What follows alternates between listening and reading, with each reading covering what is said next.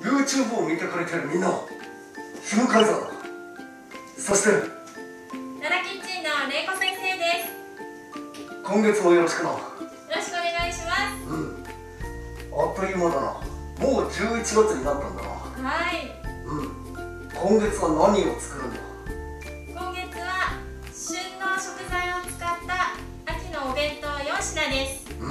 お弁当か。はい。楽しみだな。はい、楽しみにしていてください。今日は何から作っていくんだ。はい、今日は外側パリパリのさつまいもを使った大学芋を作っていきます。大学芋か。はい。楽しみだな。はい。それではやっていこう。ヒーロークッキングスタート。材料はご覧の通りです。今が一番旬のさつまいもで大学芋を作ります。夏に収穫し秋に店頭に並ぶこのさつまいも、今が一番美味しい時期です。ぜひ外側パリパリの大学芋を作っていきましょう。まずは何からやっていくんだ。はい、まずはさつまいもを短冊切りに切っていくところからやっていきます。短冊切り、どういう切り方なんだ。はい、七夕の時の短冊、わかりますか？あの形に切っていきますので。それは難易度はどれぐらいだ。レベル2ぐらいです。レベル2か。はい。やってみよう。はい、簡単なのでやっていきましょう。ではまず最初に包丁の握り方からお伝えしていきます。包丁のこの黒い柄の部分を親指、人差し指、中指の3本指でしっかり握ります。あとの2本指は軽く添えるだけで大丈夫です。手が小さい方は中指を添えていただいて持ってください。ではヒムカイザー握ってみましょう。包丁は握ったことありますか？包丁は初めてかもしれないね。初めてですね。剣を持つんだな。今回初めてでしたら、こういう感じか。はい。で、指を上から添えていただいても大丈夫です。上手です。では、長方形の短冊切りにカットしていきます。まず3等分に切っていきましょう。厚さはそうですね。厚さは1センチぐらいあっても大丈夫です。こう切ればいいのか。はい。切ってみよう。はい。左は猫の手です。こういう。そうです、猫の手。こうらしい。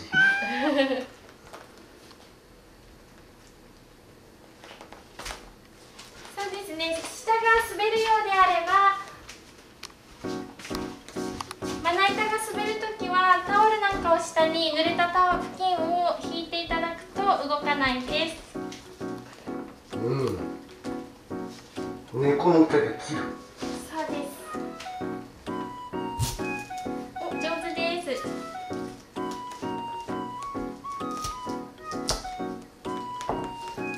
その3等分でいきましょう。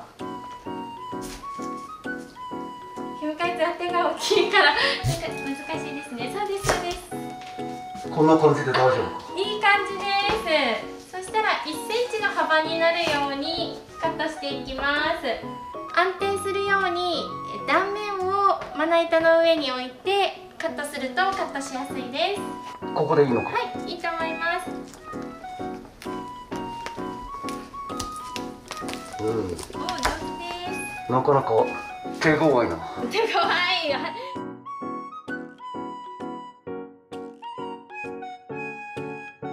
いい感じにできました。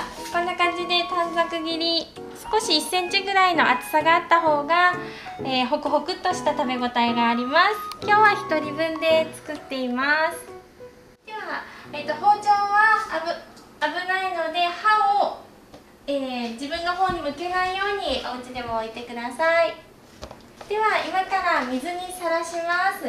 料理の用語で水にさらすという言葉があるんですが、ボウルの中にさつまいもをまず入れてみましょう。全部入れればいいのか。全部入れて大丈夫です。何のために水をかぶせていくと思いますか？アクを取るのか。そうです、よく知ってますね。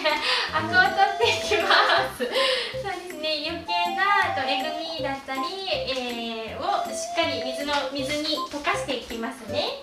で長くさらしすぎるとビタミンが抜けちゃうので、5分から10分ぐらいこのように水にさらしておきましょう。でその後焼き揚げをやっていきます。じゃあ待ってる間に油をお鍋の中に入れましょう。ひむかいさん、大さじはどれだと思いますか？これではなさそう。これではなさそう。これだろ。そうです。この15cc 計量できるものが大さじです。じゃあ今日はこれを使っていきます。大さじ1杯お願いします。これぐらいか。大さじを使うときに液体を入れるときは表面張力といってぷっくりするぐらいまで、入れていきます。もうちょいです。お、いいですね。今ぷっくりしてます。バッチリです。では入れちゃって大丈夫です。ではここは適量でご自宅で大さじ1杯程度で入れていただいて大丈夫です。はい。では10分経ちました。アクは取れてますね。ではざるにあげてください。水を切るんだな。そうです。水を切る。アクは切ることがあるんだかな。アクは切る。うまい。上手です。バッチリです。では今日は時短で早く焼き揚げをするために耐熱容器に入れて500ワットで3分間加熱して最初に火を通していきます。なるほど。はい。では入れてください。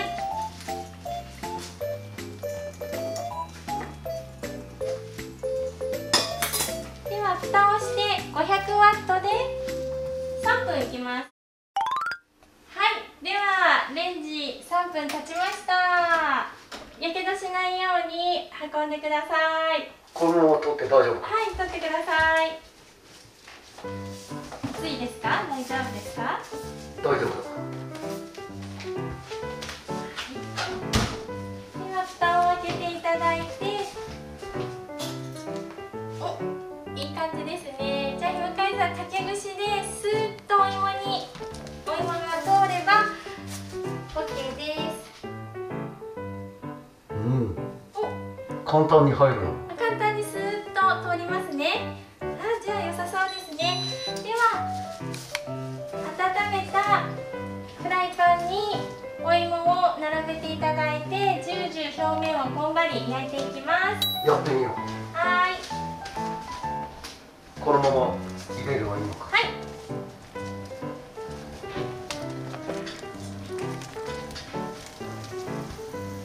水分がもしたっぷり出ちゃってたら、水分を拭き取っといてください。そしてひっくり返すように、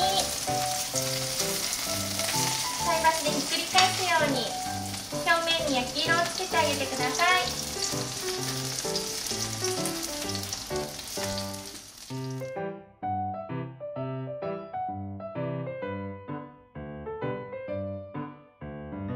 はい、上手に焼き揚げができましたね。これからパリパリのキャラメルを周りにまとわせたいと思います。まず、お砂糖とお水をお鍋の中に入れていきます。これ鍋を変えるのか。そう、本当でしたらその、フライパンを使いたいところなんですが、洗う手間がもったいないので、こちらは来週使う、鮭を焼くときに使うので洗わずに取っておいてください。で、別のフライパンを今日は使っていきます。何から入れればいいのか。お砂糖から最初にお願いします。お砂糖はもうすでに測ってます。このまま入れるの。はい。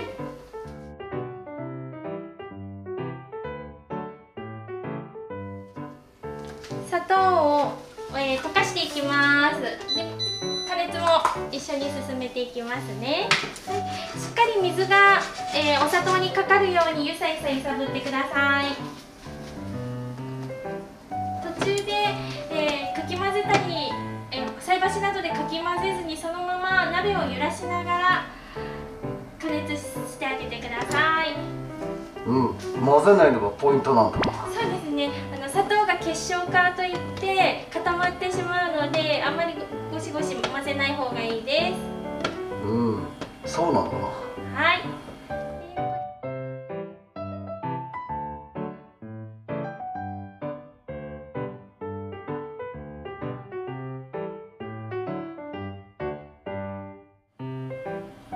いい感じですね。黄色っぽくなってきましたね。ここまでできたら、火を止めてお酢と醤油を少し加えていきます。今日はお一人分なので量は少ないです。